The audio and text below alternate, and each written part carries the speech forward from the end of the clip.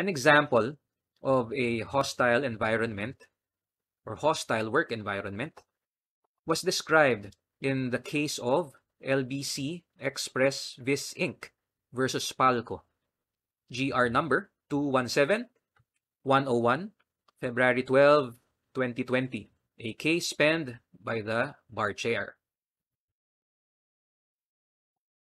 On the 16th of January 2009, Monica started working for LBC as a customer associate in one of its branches.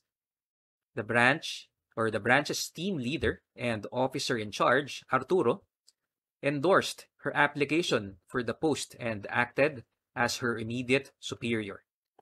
However, during her employment with LBC, Monica was sexually harassed by Arturo. On the 5th of May 2010, Monica reported the incident to LBC head office and also prepared a resignation letter in case management would not act on her complaint. Management acted by advising her to request a transfer to another team while they investigated the matter.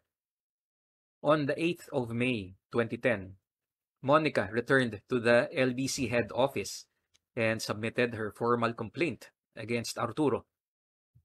Monica also reported Arturo's acts of sexual harassment to the police. On the 14th of May 2010, Monica resigned from her employment since LBC management did not immediately act on her complaint. According to Monica, she was forced to quit since she no longer felt safe at work. On the 20th of July 2010, Monica filed a complaint for illegal dismissal against LBC. Was Monica constructively dismissed from employment? The Supreme Court ruled that Monica was constructively dismissed from employment. The court found no proof that LBC acted on Monica's report before it issued Arturo a notice to explain. The court further found that LBC only commenced the formal investigation 41 days after Monica reported the incident. Another month passed before it held an administrative hearing for the case against Arturo. 2 more months passed before LBC resolved the matter.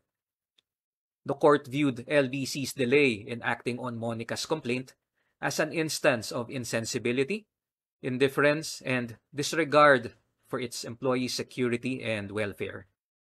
In failing to act promptly on Monica's complaint, and in choosing to let the resolution of the complaint hang in the air for a long period of time, LBC had shown that it did not accord her claims the necessary degree of importance, and at best considered it a minor infraction that could wait.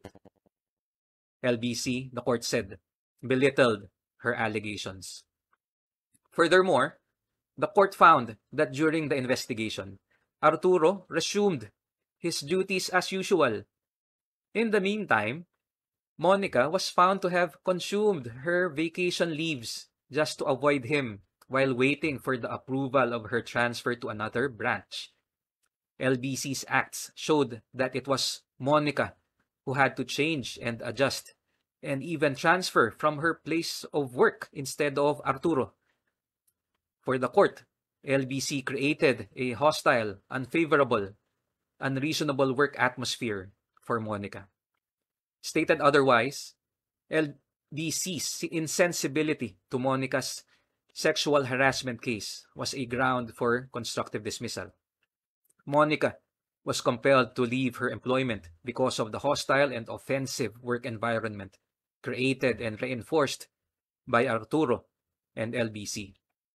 Monica was thus clearly constructively dismissed.